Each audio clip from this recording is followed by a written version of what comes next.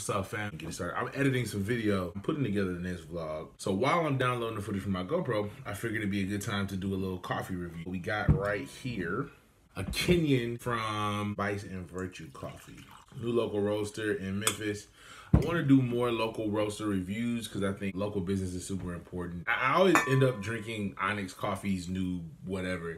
And they have like their stream of Colombian coffees. Colombian coffee is my favorite. But anyway, let's get to this coffee.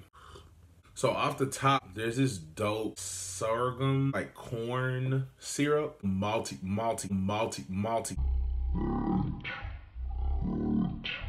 That's what I'm thinking. Malty flavor. Malty flavor. Like a red apple sweetness, kind of sweetness.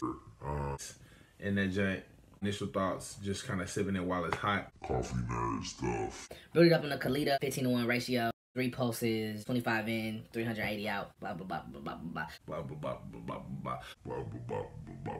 I realize a lot of y'all really don't care about coffee nerd talk. I still like it. It's still interesting to me because I'm just a nerd.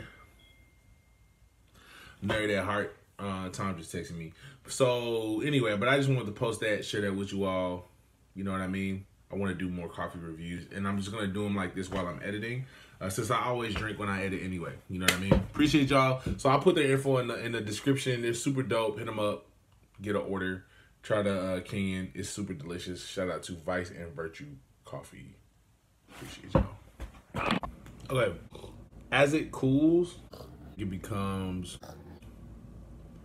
a little bit more acidic, or I don't know, intense, I guess. I don't know. I'm just getting more sour notes. And I think I made the choice when I was grinding it, more coffee nerd. Coffee nerd stuff. Get more of the mapley, malty notes. And so I dialed it back one. Malty flavor. Even though I love it at the front, I'll probably go back to the 18 because I probably would get more of the maple notes that I want at the end. Malty flavor. Good coffee, fire coffee. Get it, buy it, try it. Nice. I recommend. I gotta have like a rating scale or something from like mad to fire, but this one right here is it's good, very good. You need to go get it and try it. Anyway, kind of thinking through it. That's it.